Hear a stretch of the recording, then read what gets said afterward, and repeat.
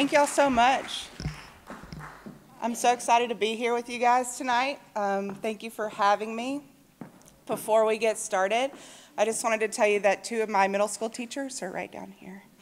So yeah, Miss Jones and Miss Jewell, they taught me science in the 6th grade. Oh, okay, stand up, stand up. Yes, everybody. So thank you all so much for what you did for me, and then I hope that we have a good time tonight. So where are my Caldwell County people? Yes.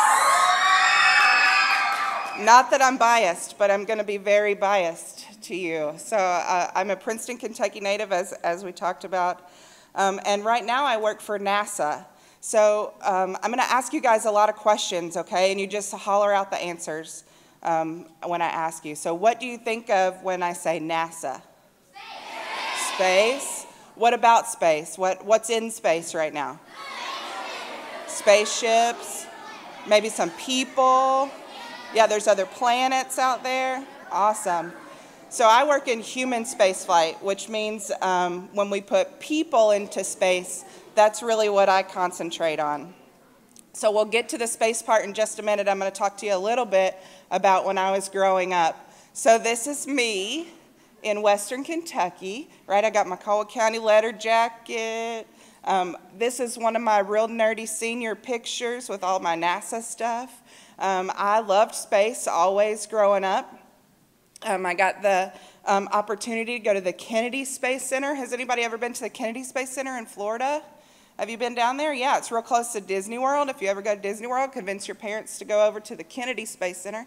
That's where we launch our American rockets. So I got to see some shuttle flights go off when I was a kid, and they're still launching rockets down there. You never know when you're going to get to see one.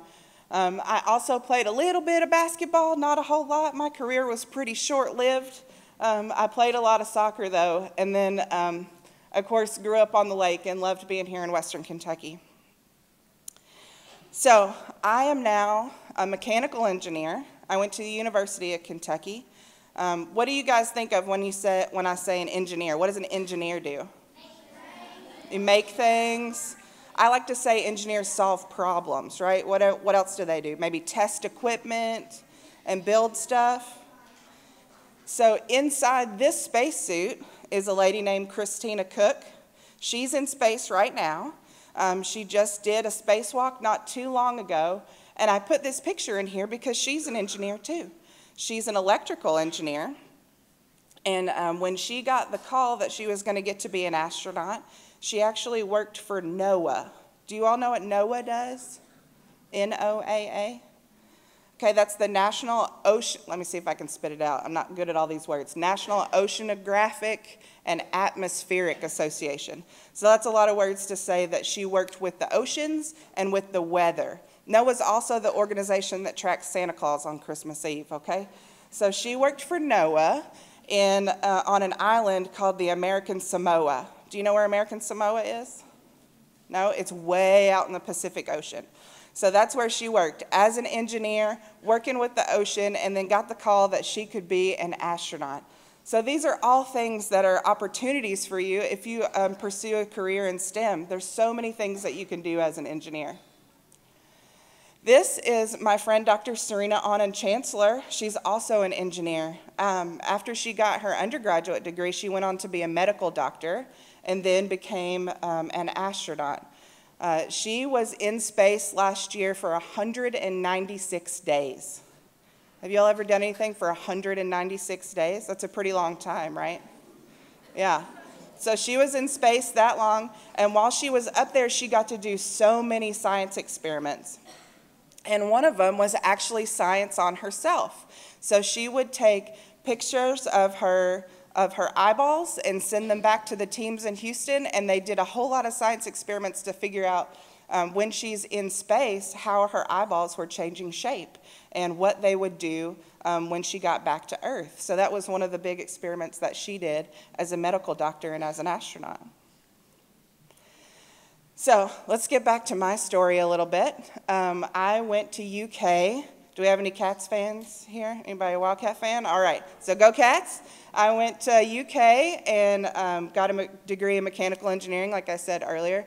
And while I was there, I got to do this internship kind of thing called a cooperative education program. So what happened is I would go to school for a semester, and then I would go down to the Kennedy Space Center and work for a semester. And then I would go to school for a semester and then go back to work for a semester. So it took me a little bit longer to graduate from college, but I got to get really hands-on with things like the launch pad and the crawler and the vehicle, and to see really how an engineer puts all of these pieces together to build this big equipment. So one thing that you might think of is, I worked on ground support equipment. That's what I did at the Kennedy Space Center. So one thing that you could think about is, has anybody driven past like a construction site? Have you ever driven past a construction site? Okay, what do you see on a construction site? So like big machinery, maybe a crane, that kind of stuff. You're moving big beams around and building these big buildings, that kind of stuff. Well, that's what I did as an engineer. I would help the engineers there try to figure out, well, what size of a beam needs to go into this building so that it doesn't fall down and hurt anybody? Or what piece of equipment can pick up this really big thing and move it over there and do it safely without hurting anybody? So that was a really cool thing that I got to do when I was in school at UK. So this is what I do now. I work in mission control for the International Space Station. This is actually a picture of the room that I work in. So that gentleman there in the white shirt, that's the flight director that's in charge of that mission control room right now. Well, when this picture was taken. And we are monitoring the International Space Station 24 hours a day, 7 days a week, 365 days a year. So right now, as we're sitting in this room, there is a flight director and a flight control team sitting in mission control in Houston, making sure that everything is going A-OK with the International Space Station. We call this sitting on console. When we're on console and mission control, we have 3 primary job functions. The first one is to make sure that we keep our astronauts alive. So our primary job function is to watch the spacecraft and make sure that nothing goes wrong, and if something does go wrong, how we can help the astronauts stay safe while they're up there. The second thing that we prioritize is how to keep the vehicle healthy. So we have a state-of-the-art laboratory up there, right? And we're trying to make sure that at any given time, we can do all of the science experiments that we need to do. So we've got to keep that vehicle healthy. And then our third priority we call mission success. So that's all of the things that NASA wants us to do on the International Space Station that keeps it going, that makes our mission successful. So those are our 3 main job functions in mission control. And this is what I like to call my baby, the International Space Station. Does this picture, does that look like a real picture or something that a computer drew? Yeah, that's a real live picture, y'all. So when the space shuttle would come visit the space station, it would dock right there in the front, and then one time when it was undocking, some of the astronauts got some cameras out and took pictures of the space station. So how big is that space station? Yeah, it's as big as a football field. You see that NASA football field right there? So that's how big your space station is. And it is going 17,500 miles an hour all around the Earth, and it is going around the Earth every 90 minutes. Is that kind of hard to understand a little bit? 17,500 miles an hour every 90 minutes? Okay, so we're going to do a little exercise to try to explain how that works. So I need 3 volunteers. Oh boy. All right. How about you right here? Yep. And you right there in the middle? Yep. And how about one up here? Yep, right here? Yep. No? Okay. I need one more. One more. How about way up there in the back? Yep. Good. All right. All right, so between you 3, somebody has to be the sun, and somebody's the Earth, and somebody's the space station. I want to be the Earth. You want to be the Earth? Okay. I'll be the sun. You be the sun? Okay, you're the space station then. Okay, so can you go stand at sun? Can you go stand right there in the middle? Okay. And you're the Earth, right? Come back over here. So the Earth is 93 million miles away from the sun, right? So that's probably pretty good, right? It's like 93 million. That's good? Okay. All right. So how quickly does the Earth go around the sun? How often do we go around the sun one time? 365 days? Okay, so slowly start walking around the sun. Okay, so the Earth's going around the sun. It's taking her 365 days a year, 365 days to get a year. So you're the space station. Right, here's the space station right here. So what's the space station going around? The Earth. Okay, so then you got to go around the Earth. But as she goes around once every year, you got to go around once every 90 minutes. Can you do that? So you're going, and the Earth's got to come way over here, way over here. Okay. Yep. Every 90 minutes. Yep. Good. Awesome. So that is orbital mechanics, y'all. Can you say orbital mechanics? Orbital mechanics. Can you say that? You just got a lesson in orbital mechanics. Okay, you guys can stop. Does everybody have a little better idea how fast the space station goes around the Earth? Okay, good. Thank you guys so much. Good job.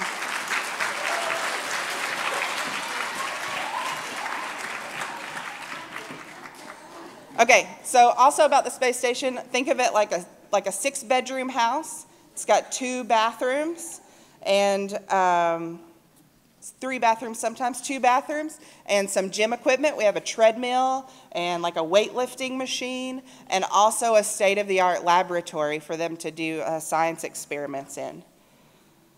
And of course, I've been there for the last 12 years, and I work over there in Houston, Texas. Does everybody see Mission Control Houston? You see it over there? Way over there? Let's see if I can point it. Yep. Right here? Mission Control Houston? All right. So it is an international space station, which means that we work with our partners all across the world. And I get to talk regularly with my friends in Huntsville, Alabama, our Marshall Space Flight Center there. Has anybody been to Marshall Space Flight Center in Huntsville, Alabama? Yeah, it's such a cool place if you get the opportunity. They are building real live rockets there. So if you get the opportunity to go there, it's a really cool place. So I talked to my friends in Huntsville, Alabama quite a bit. They're running a lot of science experiments. I also talked to my friends in Munich, Germany, and in Tsukuba, Japan, which is just north of Tokyo, and also in Moscow. And most of us speak English, which is really helpful for me because I don't speak any other languages. But our friends in Moscow, they speak Russian, and we talk to them through an interpreter. Does everybody know what an interpreter is? Yeah, what's an interpreter? So like I speak English, and then the interpreter changes that to Russian, and then my Russian colleagues can understand what I'm trying to say. Does that make sense? Everybody know what an interpreter is? Okay. So I have learned a couple of Russian words. Would you all like to learn some Russian? Yeah? Is anybody in here a native Russian speaker? Okay, I got caught by that the other day, so. All right. All right, so can you say da? Da. Da is yes.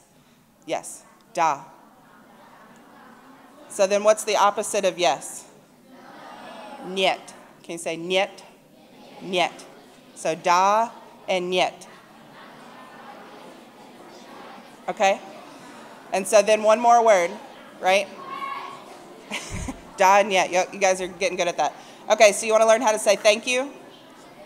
Thank you is spasiba. Spasiba. You got it? Spasiba. So when your parents or your teachers or whoever's going to help you with dinner tonight and you say spasiba, thank you, right? Da, net, and spasiba. You guys are awesome. All right, so let's get back. Okay, so I started in Houston, Texas as a flight controller called an operations support officer. Do I have any people from Paducah here? Are you from Paducah? Okay, great. So when I first got to work, my very first day at work, I met this gentleman here in the corner. His name is Terrence Williams, and he's from Paducah. So my very first day at work, I got a little piece of home, so that felt pretty good. So Terrence and I worked together as operations support officers, and what we did in Mission Control is we helped build the space station. So the OSOs, we call them OSOs, we call ourselves OSOs, are responsible for the mechanisms that bolts the space station together. So you remember that big space station? It's the size of a football field. We could only bring it up one piece at a time. And as the pieces would come up, we'd have to bolt them together, turn screws and bolt them together. So that's what the OSOs do. And then also, I was responsible for maintenance on board the space station. What do you guys think of when I say maintenance? What do you think of? Like fixing things that are broken. So if you've got this big 6-bedroom house, 2 bathrooms, an air conditioner, that kind of stuff, things break quite a bit, right? So I was responsible for things like oxygen production, right? If you're living inside of a tin can, you need to breathe oxygen. And so if the oxygen maker broke, we'd have to make sure that we could fix it so the astronauts could breathe. So when you breathe in oxygen. What do you breathe out? Carbon dioxide. Man, you guys are so smart. So if you're living inside of a tin can, what do you do with the carbon dioxide? That's pretty hard, right? You got to get rid of it somehow. So we have a carbon dioxide removal assembly. That was also one of the things that I got to work on a whole lot. And then we also have what we call a water reclamation system. So water is really heavy, which means that it's kind of expensive to launch it all the time, clean water. But you have to have clean water, right? You got to brush your teeth, you got to drink it, you got to use it to flush your potty, that kind of stuff. So what we do is the astronauts drink the water, and then their bodies use the water, and then their bodies let go of the water, and then it goes into a machine that cleans the water, and then it goes back into their coffee, and they drink the water again. Is that weird? That's what the Earth does for you naturally. It just takes a very long time to do it. So we figured out a way to do it a lot faster so that we can have some extra water. It's true, guys. It's pretty clean. Okay, you still with me? Okay, another couple of jobs that I got to do in Mission Control. One is talk to the astronauts. So I got to be a Capcom for a while and talk to the astronauts while they were in space. Such a fun job. And one time I got to meet George Bush when he came through Mission Control. Isn't that pretty cool? Yeah, that was a pretty good day. And we're all wearing red because the flight director in charge that day, Mr. Royce Renfrew, this guy right here, he's real superstitious about red and that bad things always happen on the spacecraft when you wear red, so we were playing a joke on him. And then we all got caught because the president came. All right, so last year I got selected as a flight director along with these guys. Human spaceflight has been going on since about 1960. In the early days. How many flight directors do you think there have been for NASA since 1960? Oh, you guys are pretty close, right? In the 90s? I'm 92, right? When the rest of my class gets certified, there will have been 97. So I'm number 92. You guys did your homework. This is amazing. And we've talked a little bit about what flight directors do. This is me here in the corner taking over the shift. So Jeff Radigan is giving me my handover. Like I said, we sit there 24 hours a day, 7 days a week. There's always somebody there. And so we do 3 shifts a day. And I was coming on to shift and Jeff was leaving. This is actually my, my first shift. So I was a little bit nervous in this picture, but that's okay. And these are the 6 humans that we take care of that are off planet right now. So the planet Earth is 6 fewer people because these guys are in space. So if you start from left to right over here, that's Dr. Drew Morgan. He's active duty Army. He's also a medical doctor in the Army and an astronaut. And then this guy is Alexander Swartzov. He's a cosmonaut from Russia. This is his, I think, 2nd flight, maybe 3rd. And then Luca Parmitano. Luca's from Italy. He's with us through the European Space Agency.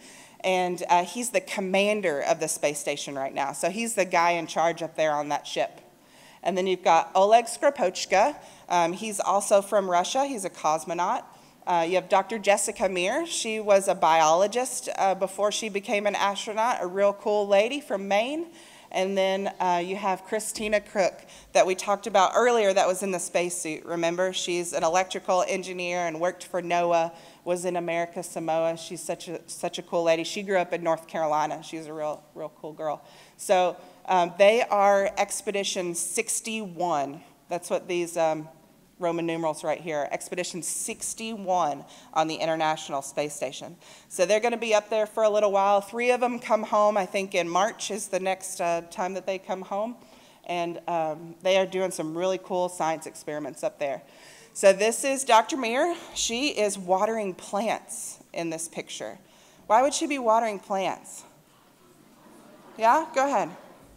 Why do you think we need to water plants in space? Yeah, we're trying to make them grow, yeah.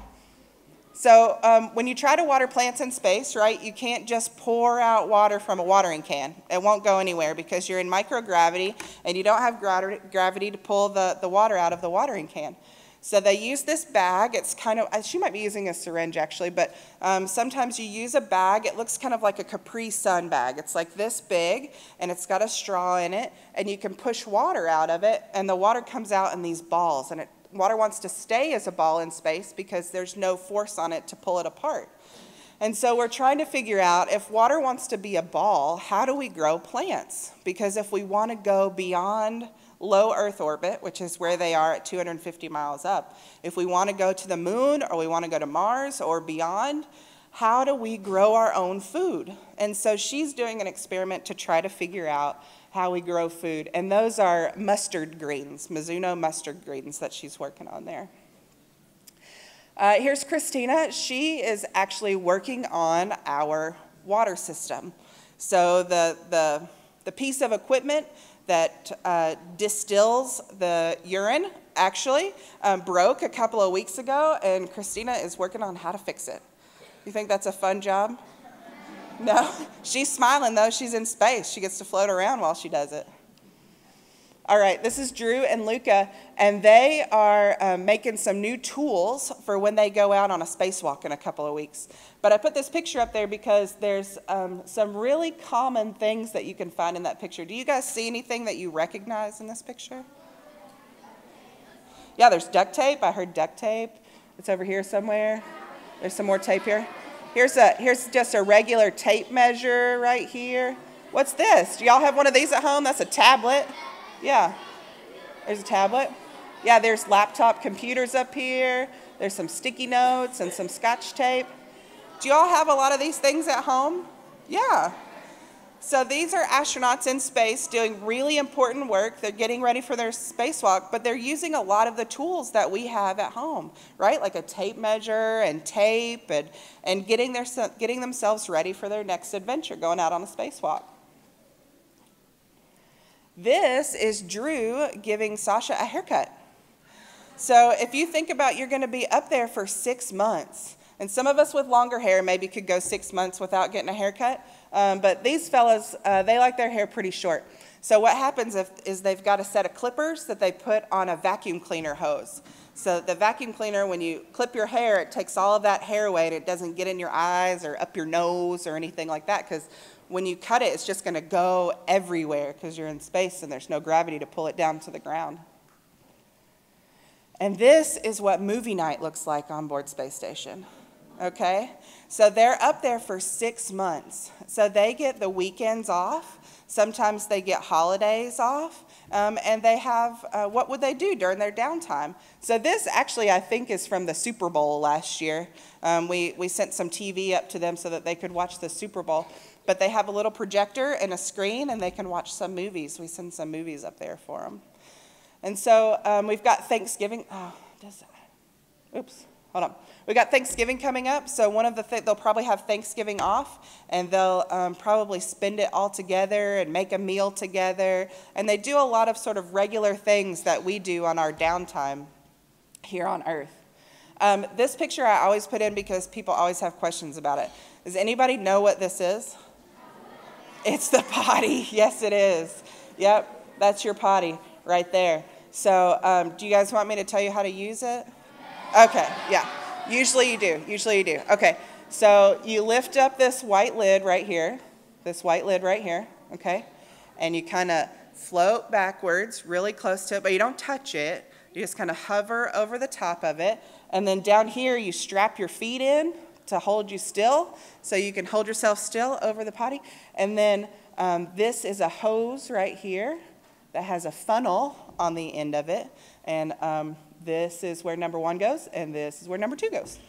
And that's how you use potty. So you go in and you flip on a switch because your potty has to have power, and you turn a fan on, and that little fan pulls all of the air inside of that hose and in that bucket, and along with the air comes all of your number 1 and your number 2, and you want it to pull it away from your body.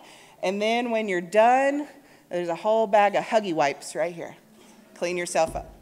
And that's how you go potty in space. You guys are quiet after that one. I just heard an eh, eh. Okay, there's Christina. She's about to take some pictures out the window. She's wearing sunglasses because the earth is really, really, really bright, right? We've got sunlight from the sun, and it's coming off the earth, and our earth is gorgeous and blue, and it's really bright, so she's got to wear sunglasses a lot of times to take pictures. And then, of course, here's Drew in every astronaut's favorite place to hang out. We call this a cupola. That's because that's the shape of the windows. It's a whole bank of windows. So if you think about that space station that we looked at earlier and how it's flying around the Earth, on the bottom part of the space station is where these windows are, and so they're Earth-facing. And the astronauts can go in there and just watch the Earth go by. So here's a couple of things that I wanted you guys to know before we leave, right? My job is really cool. I love my job. And if any of you guys are interested in coming down to Houston, Texas and being flight controllers, you just let me know, okay? And we'll figure out how to make that happen. But I want you to know that along the way, it is highly likely that you're not going to be good at something. It's just part of life. I'm that way also. But I'm going to tell you just to keep going. Because if you've got a dream and you've got something that you wanted to do, like how I always wanted to work in space, I want you to know that you can and that you should. And along the way, if you can find a mentor, somebody that will spend some time with you and talk to you about the things that you like to do and how to achieve them, definitely find yourself a mentor. So the secret to success is just to keep going. All right, guys, that's what I really want you to take away from today, and also how cool the International Space Station is, because I love it. So before I leave you, I want everybody to look at this Spot the Station. So if you have a cell phone, or if your parents have a cell phone, you can go to that website, and it will send you a text message anytime the space station is about to fly over. And you can go outside and you can see it. You don't have to have binoculars. You don't have to have a telescope. You can just walk outside and see it. So you go to that website and you type in your zip code for wherever you live, and it will send you a text message for how to see the space station. All right?